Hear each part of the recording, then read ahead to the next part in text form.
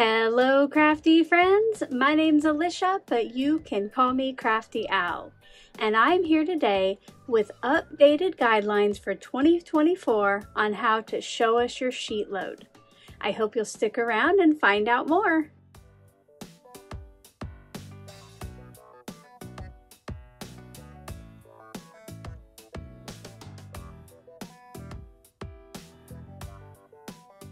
I don't know about you, but I love seeing what not only my team creates with the sheet load of cards, but also what you, the viewers, create. And I'm here today to tell you how you can share your sheet load of card creations with other subscribers and viewers. Some things will be the same as in the past and some things will be different. So I hope that you'll stick around to find out all of the details. With previous Show Us Your Sheet Load guidelines, there were 3 ways that you could share your creations with other crafters here online. You could make a video here on YouTube, a post over on Instagram, or you could send in a card for my end of the month Show Us Your Sheet Load / Happy Mail video. Well, as many of you know, some things changed in the middle of last year, especially with sending in cards for that end of the month video. I did have to postpone that series for a while, but starting this month, January 2024, I'm bringing it back. But please note that there are a few changes from in the past, so make sure you listen to find out about those. Now for 2024, there are a couple new ways you can show us your sheet load, so let's start with those. First, I am on a third social media site that you can share and tag me on, and that is TikTok. You will still use just as if you do a video or Instagram post, which I'll recap here in a little bit. You'll use those 2 hashtags at the top of each printable. And if you tag me in it, by doing a little @CallMeCraftyAl, which TikTok it's a little different, it's @call_me_crafty_Al. That's going to help me see it. And if other viewers follow either the monthly hashtag or the general one, #ShowUsYourSheetLoad, they'll be able to see those as well. So all you would have to do on TikTok is make a little video about your card and then just use those hashtags in the description box.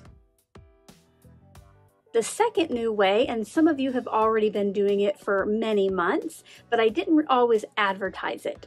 You can share your sheet load in the album section of my Facebook group. In the description box below is a link to the group if you're not already a member. Please note that you do have to answer all of the questions and agree to the rules to be automatically granted access to the group. Now, another thing you'll want to do, it's not a group where we chat a lot. I mostly just post about new videos or if I have a live video, but in the album section, I have an album for every past sheet load of cards, as well as one for just when you're inspired by a different one of my videos that isn't a sheet load. One thing that's very important is I don't approve any posts for the discussion wall that contain pictures. So make sure that you're going into the albums, finding the month that you created your cards with, and uploading your cards there.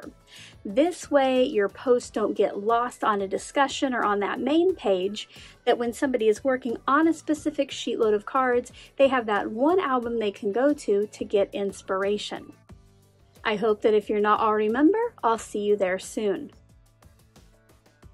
Now for some of the older ways to show us your sheet load, and as I mentioned before, that's with a video here on YouTube or a post over on Instagram.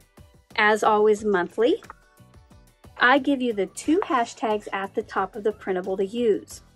One is specific to the month, so this one is #SUYSDEC2023, and that means you're showing us your sheet load using December 2023.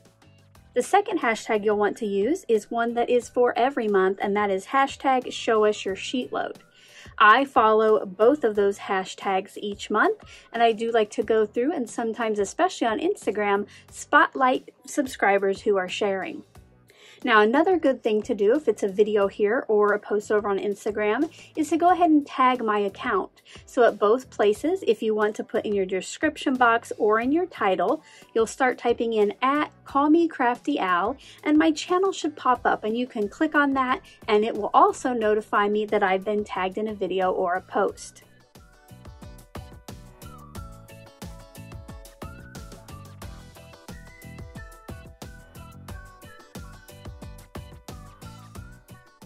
Now you might think that's just extra hassle, and it's fine, you don't have to do it. But I will tell you that the guest artists that you are seeing in 2024 joining us here on YouTube for SheetLoad of Cards, those are artists who have been tagging me and using those hashtags. That is usually how I find new members for my team. Now the final way is when you send me a physical card that I share during my end of the month video. In the past, I allowed you to send me as many cards as you wanted. It could be the current month, it could be one from, years ago, it didn't matter. But because my mom has passed away and I used to give all those cards to her to donate to like her church and local retirement homes, I don't have that option anymore. So right now for me to collect a whole bunch of cards that I have to find a home for just isn't feasible. So what I'm going to ask you to do, if you would like to share a physical card with me that uses a SheetLoad, is just send in a single card for the current month.